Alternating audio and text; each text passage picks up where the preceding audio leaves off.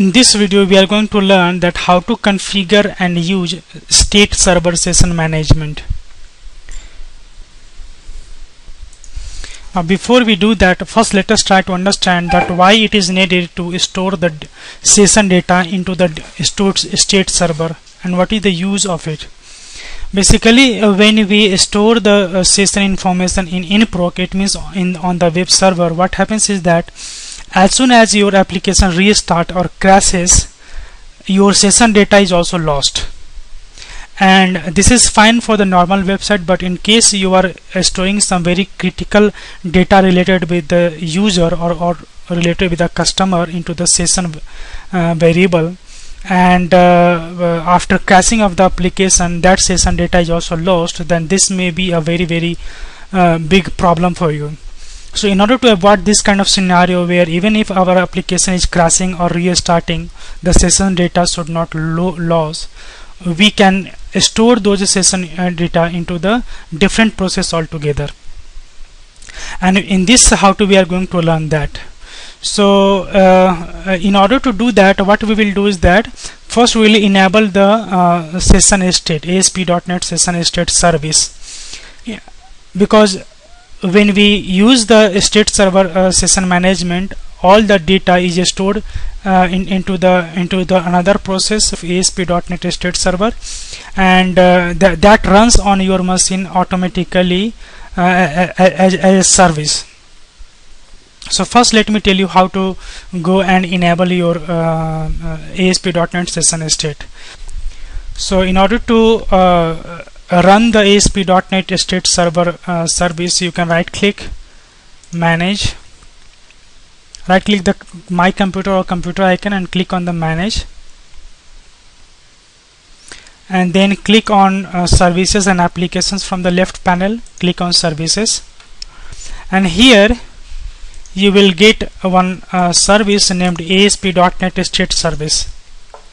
By default it might be stopped. So what you can do is that you can double click it, and here start tab you can write automatic start, and then you can start it.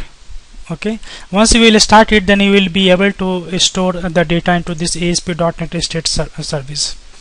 So this is the only one step that you need to follow wherever you want to store your session data into the ASP.NET State service. Now once you have done that, then you are done with the first step. Now the second step is to configure your web.config file to use the state server as your session data storage. So for that, what we need to do is that we need to use the session state tag under the system.web in our web.config file. So let me add that. Now here what we are doing is that we are writing session state and mode is equal to state server. You can see that in the mode you will have many values. For example, you can have custom, inproc, off, SQL Server, state server. Inproc is by default. If you not specify anything, by default it will be inproc. It means that the session data is stored into the web server memory. Here, because we are going to use a state server, so we are setting as a state server, mode equal to state server, and then you will have to specify the state connection string. A state connection string is basically specified with a TCP is equal to and the IP address of the machine where you want to store the session data. It can be your local machine, or it can be altogether different machine connected into your network.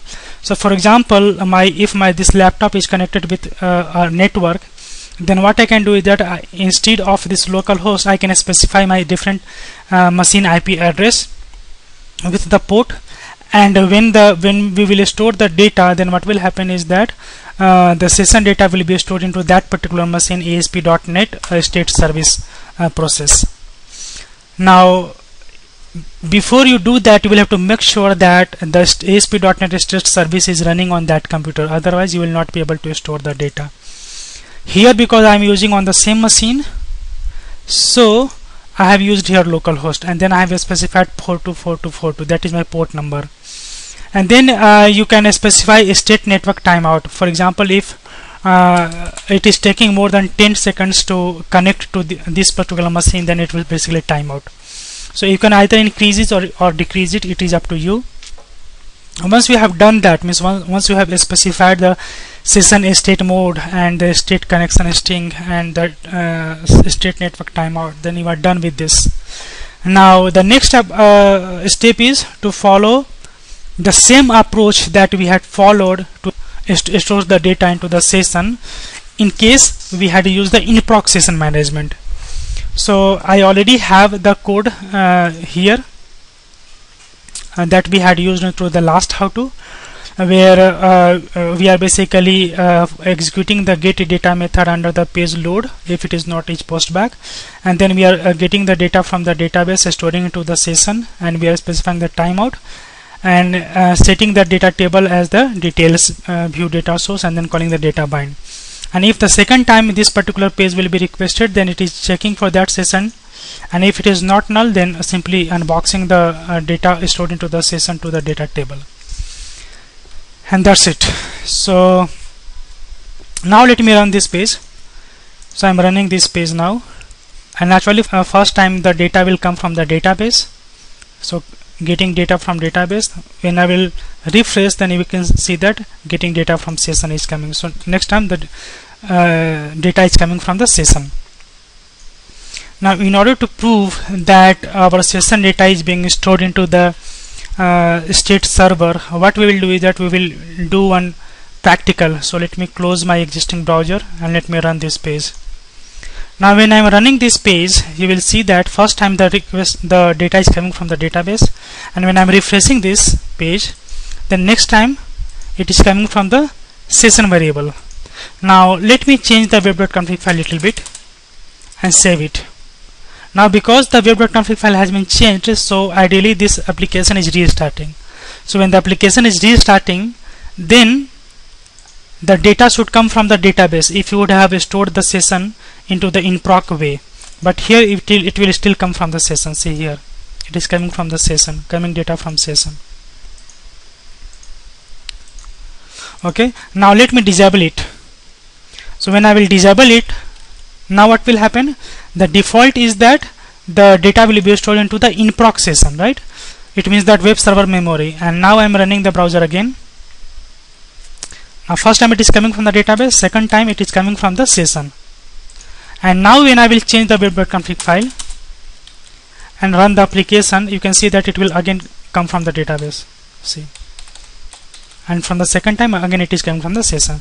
So this concept proves that when the application is restarting after changing the web.config file, in-proc basically destroy the session, and after hitting the page, it is again getting the data from the database and storing to the session. But in case of the out-proc session, what is happening? We because the data is being stored into the altogether different process, so even if our application is restarting, the session data is not lost. Okay, the session data remains into that particular state server, and when we are refreshing the page, the data comes from the session instead of from the database.